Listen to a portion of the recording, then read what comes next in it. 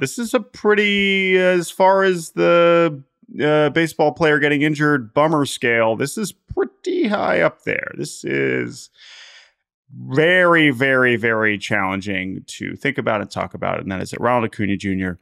will not be playing any more baseball this season after tearing his left UCL, and in truly freak fashion. In this case, he was on second base in Pittsburgh on Sunday, and it seems that essentially between pitches, he thought about taking off for third, or at least faking to third, or at least considering an aggressive base running maneuver. But between pitches, it's not during a play.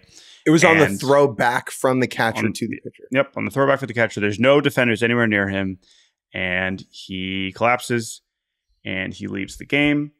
And perhaps most importantly, when he leaves the game, the Braves announce at 2:18 p.m. Eastern, they say Ronald Acuña Jr. was removed from today's game with left knee soreness. Everyone watching that was like, well, that looked a little bit worse than soreness, but we didn't really want to speculate too heavily. We are, of course, all hoping for the best.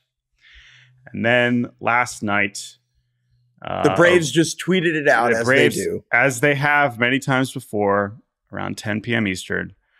Ronald Acuña tonight underwent MRI that revealed a complete tear of the ACL on his left knee, set to undergo surgery at a date yet to be determined, will miss the remainder of the 2024 season.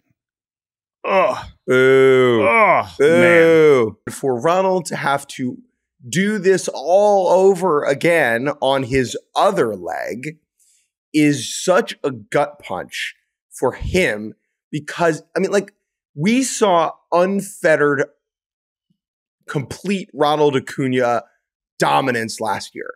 We got a taste of that. And I think, like, for Ronald to have that experience, to be that player, and then now to have to sit out for another season is just devastating. He said publicly that, you know, they won in 21. Yes, but he doesn't feel as if it counts for him as a whole ring because he didn't get to play in October. And so it's just sucks, man. Ronald Acuña at his best is as good as this sport is, really. You know, like when he's just driving balls opposite field, full gas swing, everything behind it, and they just carry. When he's stealing a bag, when he's just being, when he's existing, yeah. Acuña is special. He's unique. He is captivating.